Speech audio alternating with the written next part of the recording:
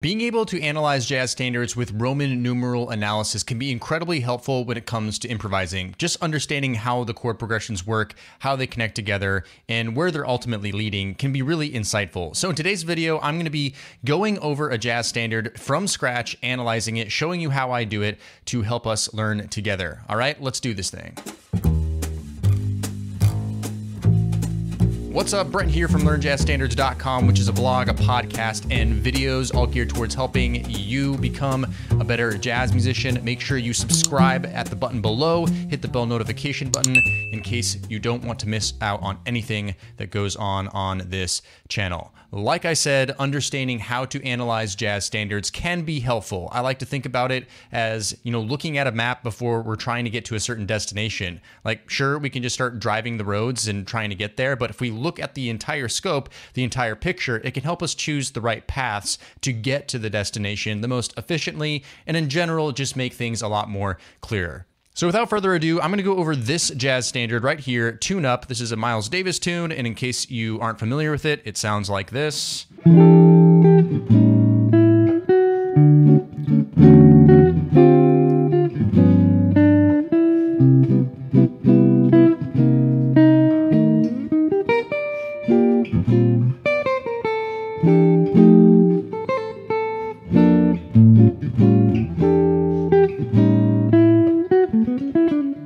Right, so that's the tune. You probably recognize that one, Miles Davis, but let's go over this from scratch and try to figure out how the chords work and how we can start analyzing this.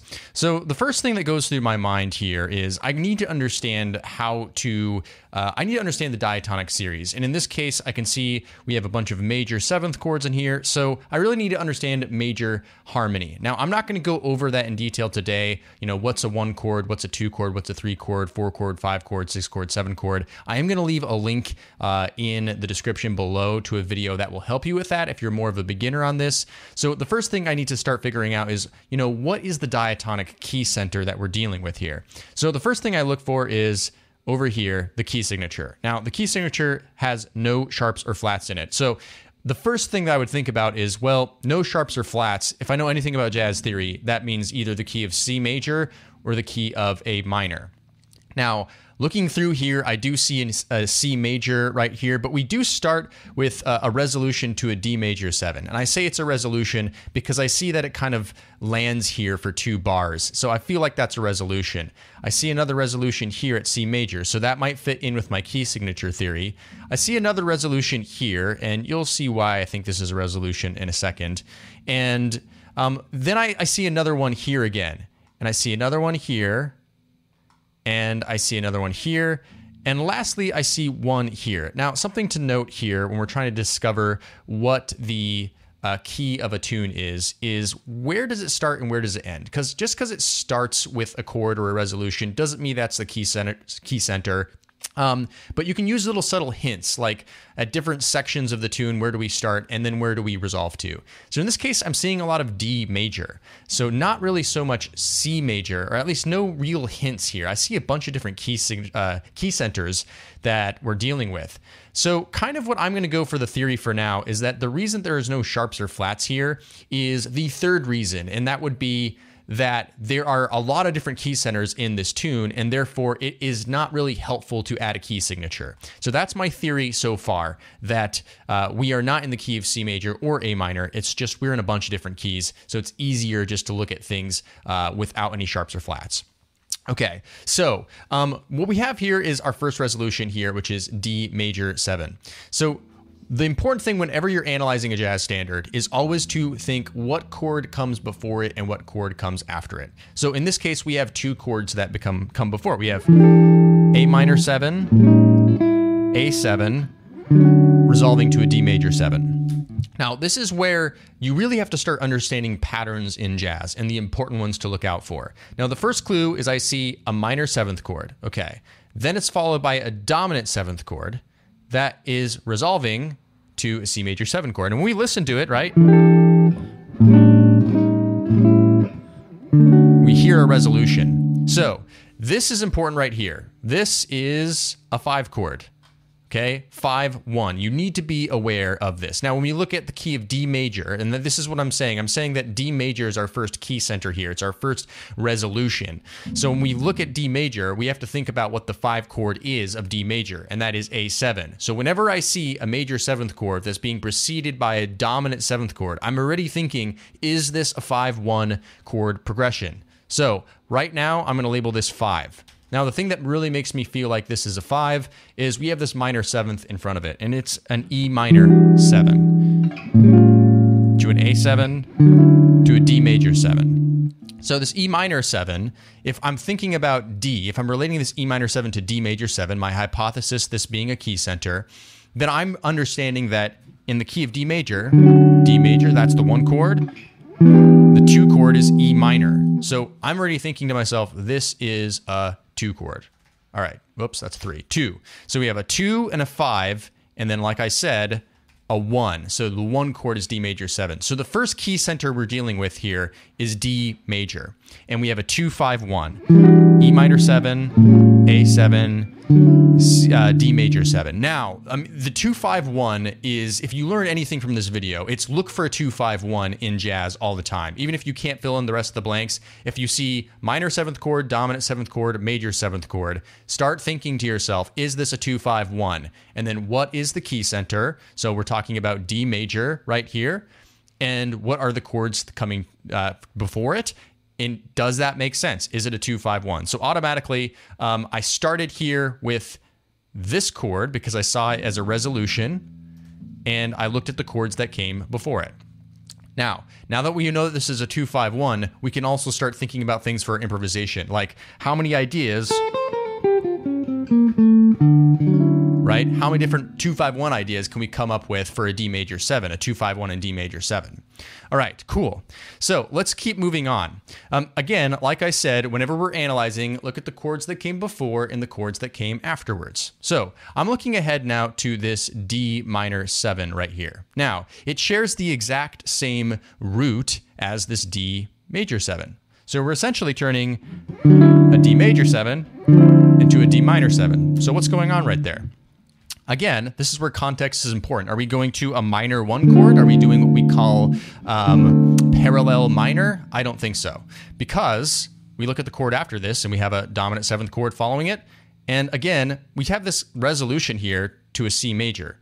So again, what I'm going to start going for is, okay, is this a 2-5-1? Well, G7 is definitely the 5 chord of C major 7. Okay, great. So let's put the 5 there. And let's say this is a 1. Whoops.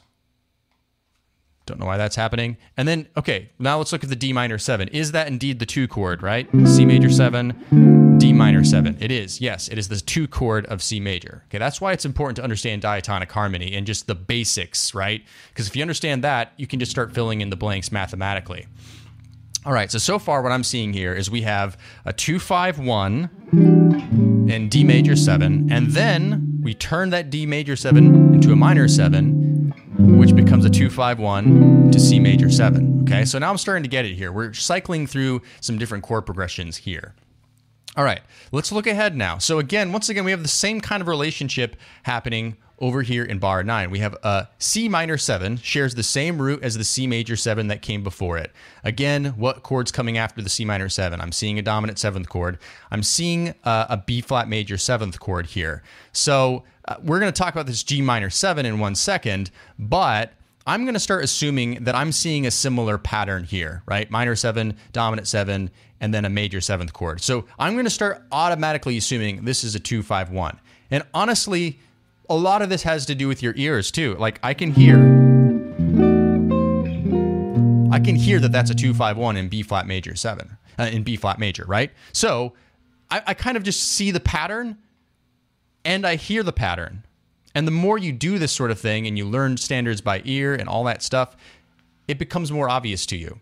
So now just to kind of see what's going on here, we have a 2-5-1 in D major, a 2-5-1 in C major, and a 2-5-1 in B flat major. Now, another thing, whenever you're analyzing standards, is the whole point of doing it is to make it easier for you to learn the tune and improvise over the tune. So in other words, the easiest way for you to think about it. So again, I'm not relating all these chords back to D major right here. I'm not relating them all to C major. I'm relating them to different key centers because that's what makes sense for this tune. The other thing that's going to help me memorize this tune is what are the relationships of the key centers, right? We have D major to C major to B flat major. Okay, so if we take a look, D, down a whole step to C, down a whole step to B flat. So if I think about tune-up, I'm thinking, okay, 2-5-1 starting on D major. Then we go down a whole step to a new key center, that's C. Then we go down a whole step to a new key center, that's B flat. And they're all approached with a 2-5-1 chord progression, at least so far, okay? Makes sense? So we're trying to make this easier for us. That's what makes analysis valuable. So what is this G minor 7 doing right here? So again, let's look at the chord that came before it, B flat major, and the chord that's coming after it, E minor. Okay, so first, the most obvious thing to look at is how does this G minor 7 relate to a B flat major? So if we take a look at the diatonic series, we realize that G minor 7 is the 6th chord. Okay, it is a diatonic 6th chord. So I'm going to assume right away that this is a 6th chord. And the reason I'm just going to assume that is because I kind of look over here to the E minor 7 and I ask myself, well, how does G minor relate to an E minor? And the immediate thoughts that come into my head aren't so obvious. And again, we'll come back to this G minor if maybe my hypothesis changes because of some of the chords I'm analyzing next here. But right now, it makes a lot of sense to me that we have a 2-5-1-6 chord progression because that's a really popular chord progression in jazz. So I'm feeling pretty confident that that's what's happening with that G minor 7. Let's move on though. So this is kind of the most confusing part of tune-up. So let's pay attention here. We have an E minor 7 chord right here. Whoops. And we have an F7, B flat major 7, and A7. Now, the first thing that's coming to my mind is like, what are the root note relationships of these? So we have E, a half step up to B, to F, and then we have a 4th relationship away to B flat major, and then down a half step to A7. So something funky is happening here. So kind of what I want to start doing is look at the rest of this form and see if I've seen any of these chords before. So we've seen E minor right up here as it relates to D major. We've seen the F7 just a second ago as it relates to this B flat major. And we see the same 5-1 relationship with the F7 to the B flat major 7. So it makes a lot of sense to me to automatically think to myself, okay, what we have here is a 5-1 relationship with B flat major, but that doesn't necessarily make the rest of the E minor 7, the A7 make any sense to me, right? Because like, how do those relate to B flat major? I mean, if you really think about it, they don't really have anything to do with B flat major. So how do we make sense of this? So again, when I look at the E up here at the D major, E minor and A7 relate to D major 7 as they do with the 2-5. And I'm seeing those down here. I'm seeing an A7 here and an E minor 7 over here. So I'm going to kind of go take a leap of faith with an idea here that these two are related together, right? It's kind of like you have a puzzle and you're trying to find the pieces that relate together in this particular case. So I'm going to say that, you know, this is actually a 2-5 relationship. Now, a 2-5 relationship to what? To D major, right? To D major. That would make a lot of sense, right? So this wouldn't be a 2-5 relationship to B flat or any of the other keys. It'd be to D major. So the big question though is, you know, what is really going on here, right? Because it's almost like we have this little cadence here that is interrupting the flow of a 2-5 relationship that's trying to get back to the 1. And if you listen to the melody, by the way, it sounds like this.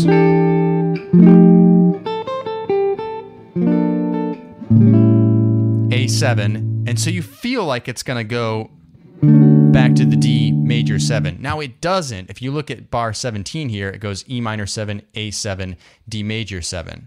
And then if we look ahead too, it goes D minor 7, G7, C major 7, and then C minor 7, F7, B flat major 7 with that 6th chord that we just discovered down here. So when I look at this, I go, oh, we're just repeating this first little A section here. So in other words, we're basically doing a second A section to finish off the tune. So it's really the same thing. So I am thinking that this is a 2-5-1 here, but this is an interrupting pattern.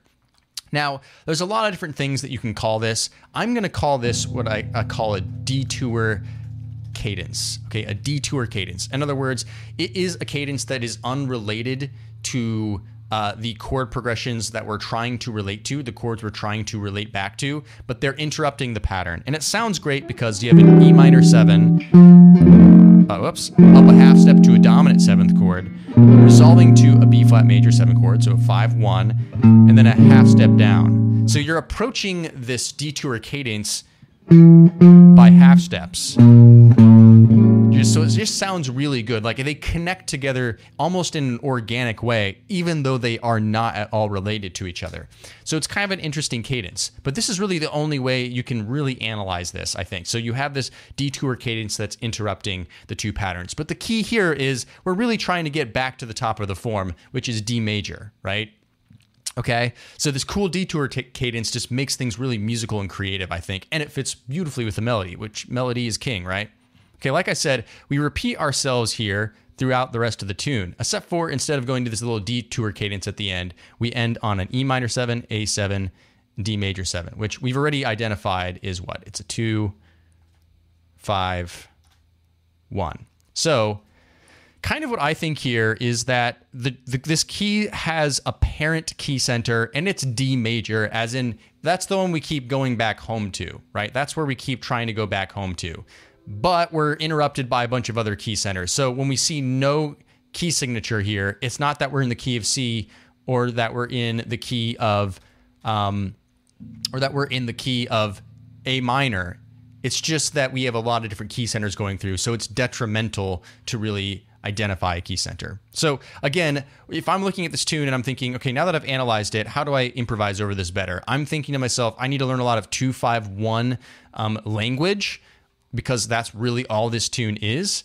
And I want to really focus in on this section and how do I connect these chords together. And that's where I would do a lot of chord tone mapping just to see how those work and resolve to each other. I would focus on resolving to the guide tones, the 3rds and 7ths. And then I would just compose as many different ideas as possible over top of that section. Because to me personally, that's the hardest section that we are going to encounter in tune-up as far as improvising goes. So I hope this was helpful and that this helped you see how I analyze jazz standards and why I do it. What I'd love to hear from you in the comments below is how do you analyze jazz standards and what are some tips that you have for doing it better? And hey, if you're interested in learning more jazz standards, understanding them better, and just becoming a better jazz improviser in general, I'd highly recommend you check out my LJS Inner Circle membership.